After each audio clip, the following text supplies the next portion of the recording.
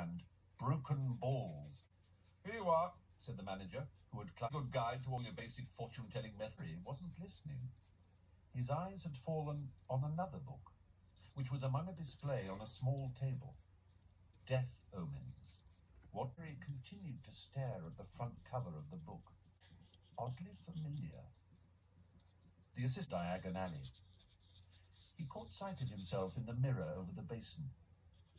It can't have been a death omen, he told his reflection defiantly. I was panicking when I saw that thing in Magnolia Crescent. It was probably just a stray dog. He raised his hand automatically and tried to make his hair lie flat. You're fighting a... Then there were cats of every colour, a noisy cage of ravens, a basket of funny custard-coloured fur balls loudly. "Bill, this one," she said, the enormous ginger cat. "You bought that monster?" John Percy's chest.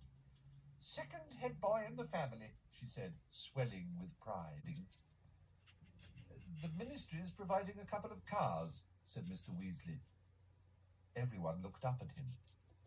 "Why?" said Percy, curiously. "I haven't touched it, all right," Ron roared back. "What's up?" "Head boy badge has gone," said Percy, rounding on Harry. "So's Scabber's rat tonic," said Ron, throwing things out of his trunk to look. "I think I might have told Fudge, but he insists on treating Harry like a child. Take them all to the station tomorrow so that the Weasleys could look after Harry until he was on the train."